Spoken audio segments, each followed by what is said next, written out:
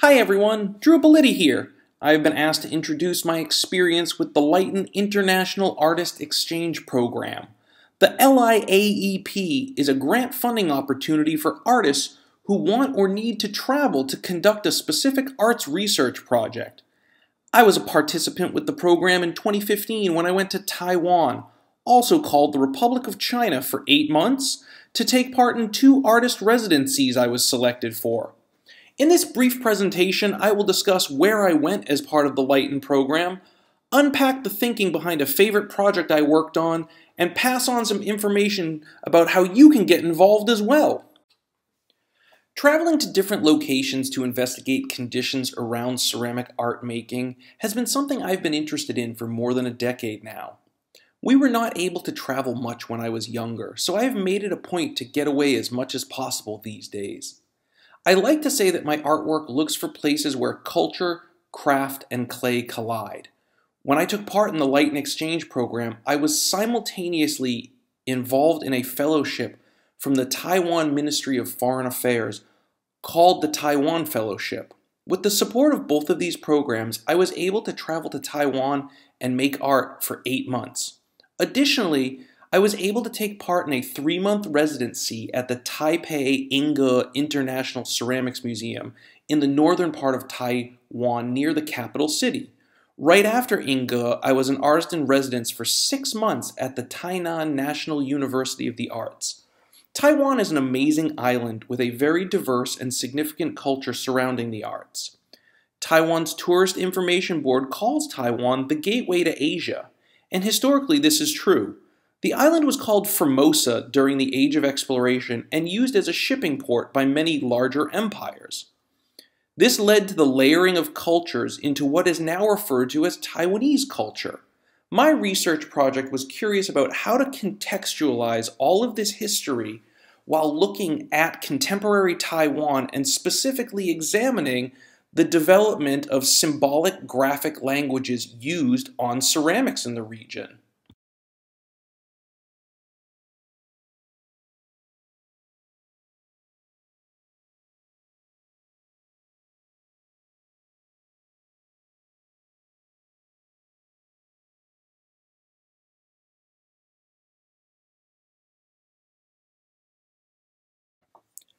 During my residency at the Inge Museum, I was invited by one of the curators to take part in an exhibition the museum was planning called The Imaging of Blue and White. Prior to coming to Taiwan, I had been in mainland China for 6 years, and my work was seeking a new approach and direction to blue and white decoration on ceramics. For this exhibition, I opted to make a variation of some work I had previously done, which involved hollow casting flattened vessel forms. This project allowed me the freedom to make work and slip off to the National Library to look for different historical manuscripts about ceramics and cultural products of both Taiwan and China. I was lucky enough at the library to stumble upon old shipping records of when Taiwan was used as a port and to get a greater sense of how ceramics became important to culture and the symbolism of Taiwan. After 3 months in Taiwan, I moved from Taipei in the northwest, north-central region to Tainan in the southwest.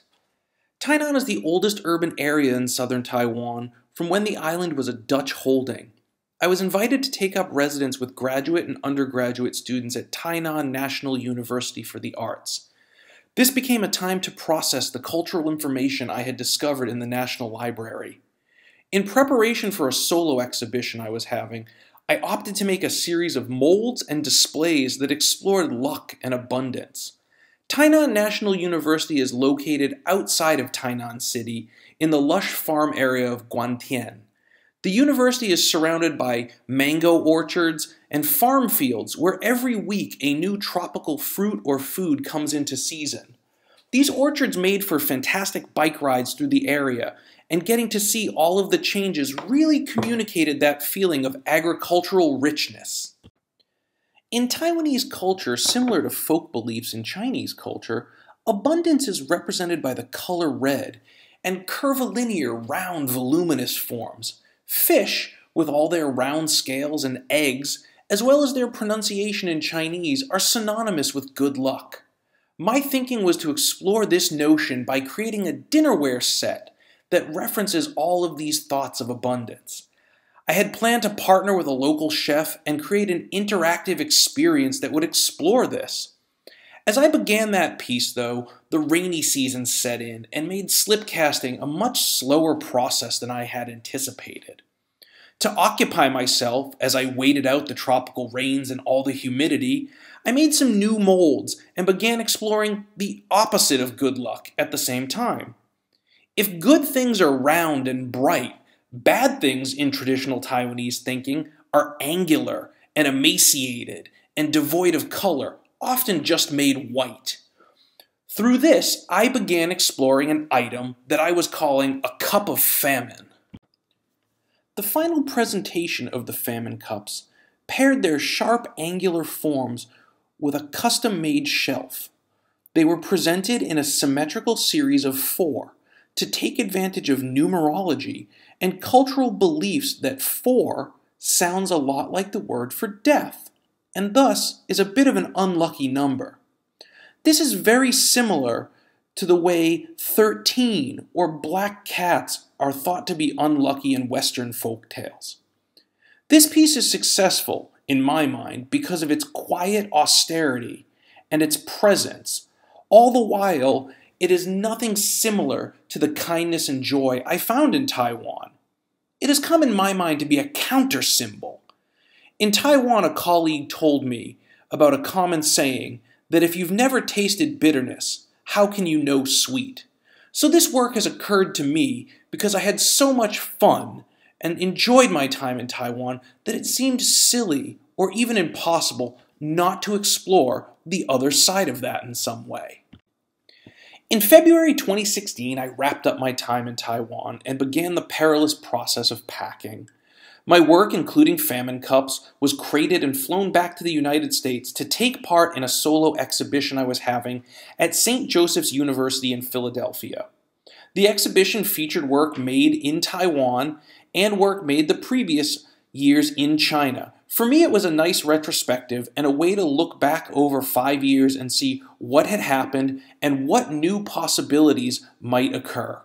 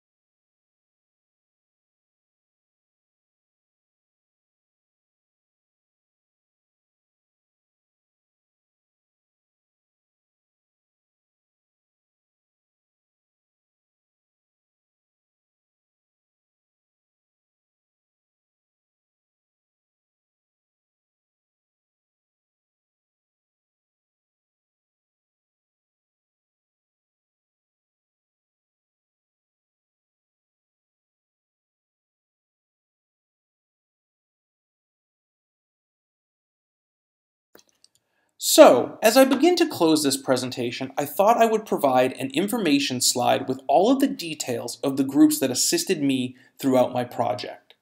First of all, I want to thank the Lighton International Artist Exchange Program for giving me the opportunity to go to Taiwan.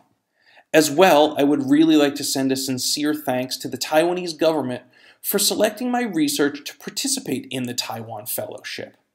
At the Inge Museum, I want to thank Wen Hung Chung and all of his staff, especially Ken, for their help and their technical assistance. At Tainan National University of the Arts, I want to thank all of the staff, specifically the Director of Graduate Studies, Professor Qingyuan Chang.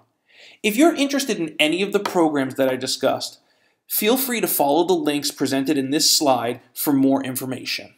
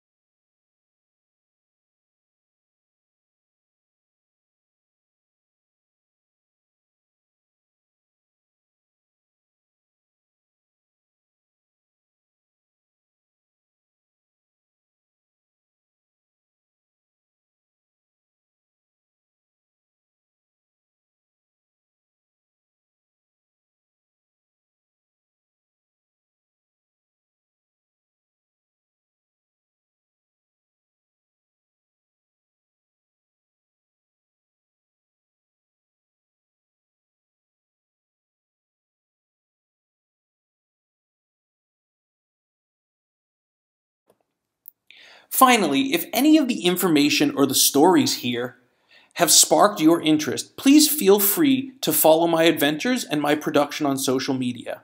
I have just returned in August from a 6-month journey in South Korea. It was thoroughly documented on Instagram and Facebook, and you can find it under the username Ippoliti. If this presentation has left you with any questions, feel free to contact me on social media, WeChat, Kakao, or Line, whichever you prefer for wherever you are. Thank you again for sharing this time with me, and happy National Clay Week!